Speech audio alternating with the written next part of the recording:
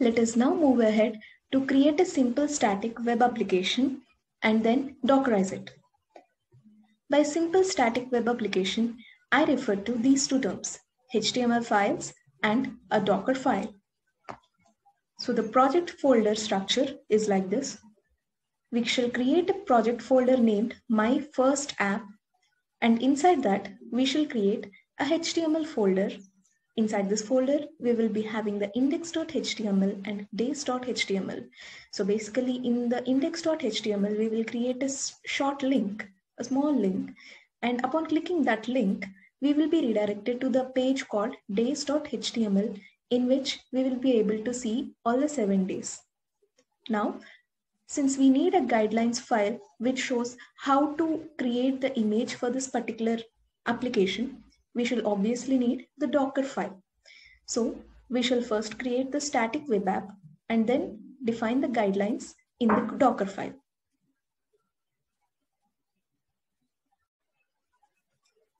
Let us first create the project folder. I want to store my project folder in documents. And I'm creating a new folder and name this as My First App. And inside this, I want to create a new folder named HTML. It stores the HTML files for our project.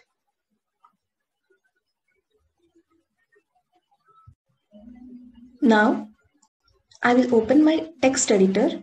I usually use Sublime.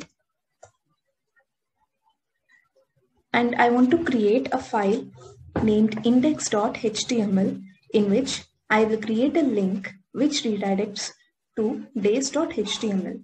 So first let us save this file inside that project folder and HTML folder inside that and name it as index.html and save. Now I will write the HTML body something like href equal to quotations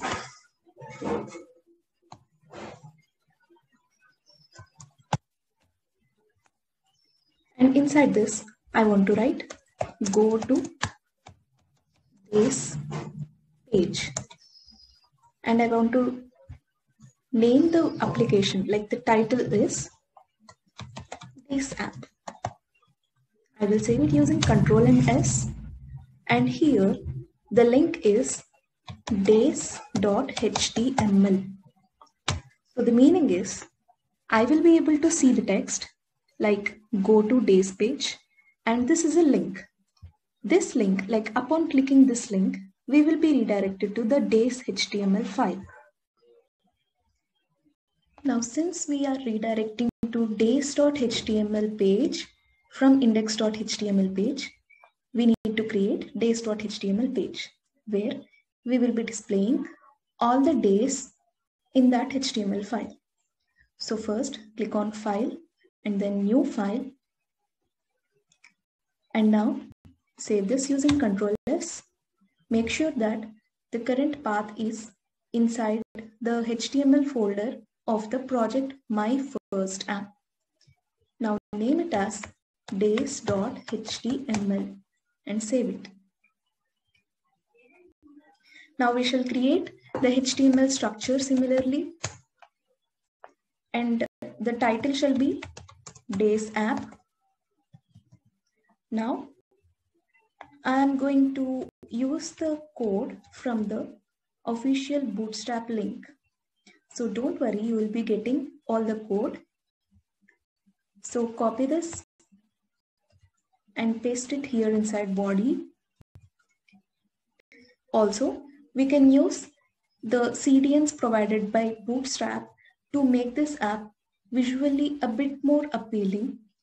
So what do I mean by CDN? CDN means Content Delivery Network. So if we want to use the Bootstrap framework to make our apps more beautiful and responsive, we need to install Bootstrap in our app, in our laptop. But instead of going through the installation, we can also access those CSS and JavaScript files through a content delivery network, which is nothing but a link. So we shall include those links here. So I'm just copy pasting those links. So this one goes inside head. So here we are loading the CSS CDN, and then we will be loading the JavaScript CDN.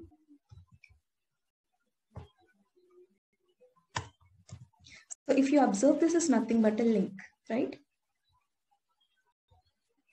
So I'm going to save this using Ctrl and S. Now let us see if all this is working. I will go to the project folder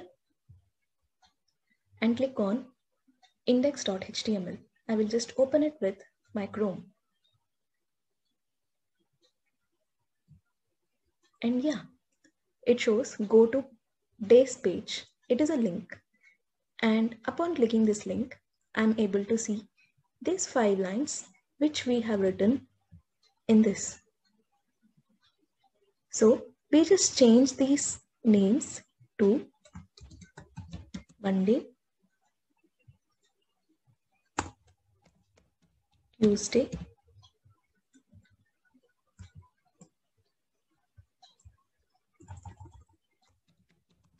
Wednesday,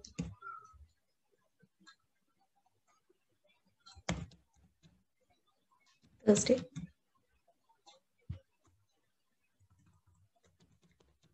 Friday,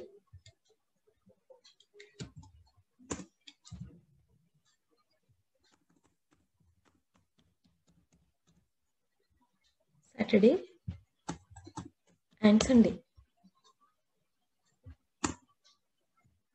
Now I will save this file using Ctrl S and again go back to the web browser. Click on back button, and now when I click on go to days page now, I'm able to see the changes here. Notice one thing, the path of the file. It is showing the place where this particular file is coming from is C, users, Vakdevi, documents, my first app, HTML, and paste.html. So this particular app runs only on my machine. So in the next session, let us try to build a Docker image and make this app running in the Docker container.